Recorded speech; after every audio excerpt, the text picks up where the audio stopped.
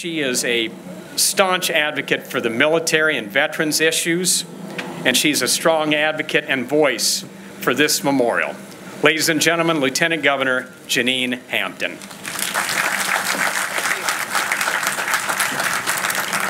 Thank you and good morning.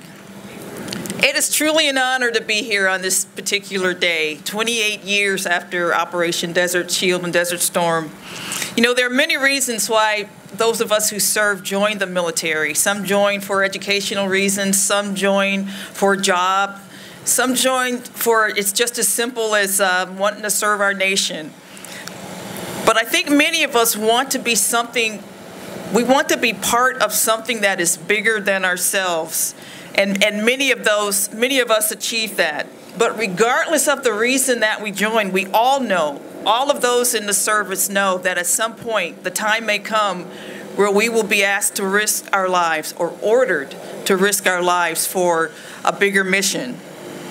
And so in 1989, I was thrilled to learn that I was going to be assigned to the 552nd Airborne Warning and Control Wing, and furthermore, as a software person, I was going to be on flying status. Those of you in the Air Force know that a tiny percentage of the Air Force serve in flight in any capacity. And so as a software person, I was going to be on flying status, and I loved it.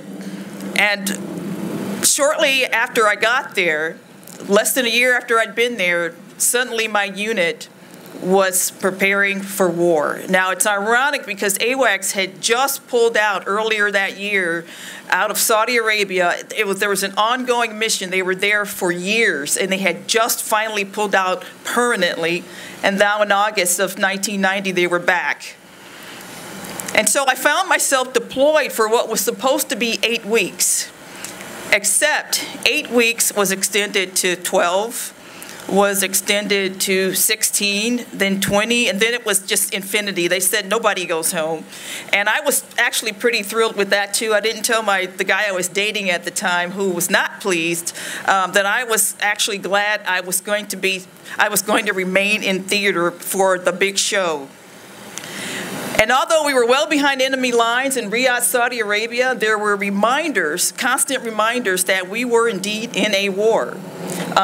It started stateside when I had to do, for the first time in my life, a last will and testament. In theater, the gas masks were my constant companion.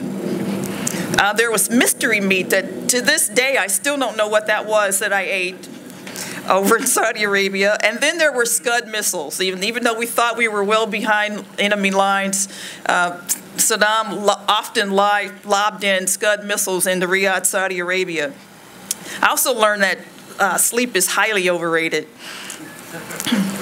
But we were part of an extraordinary coalition of nations, and that's why this particular, and we were blessed with leaders who wanted to get the job done, and which is why it was so short. So I returned home afterwards, got out of the military in 1992, but in 1991 I came to DC here, Washington, D.C., and there was an extraordinary victory parade.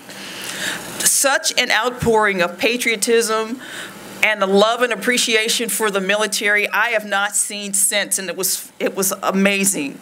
I've also had the privilege of returning to Washington, D.C. as part of an honor flight, or 2 or 3 honor flights, to escort vets to see their particular memorial. And in time, this memorial will be part of that trek.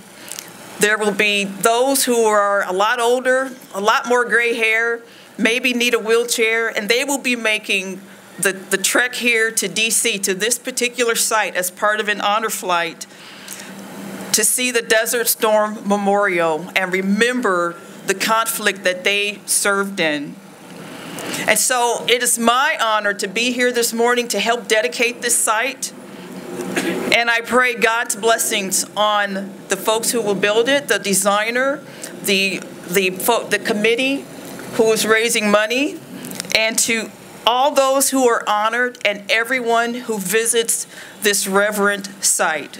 God bless you all. God bless the United States of America. Thank you.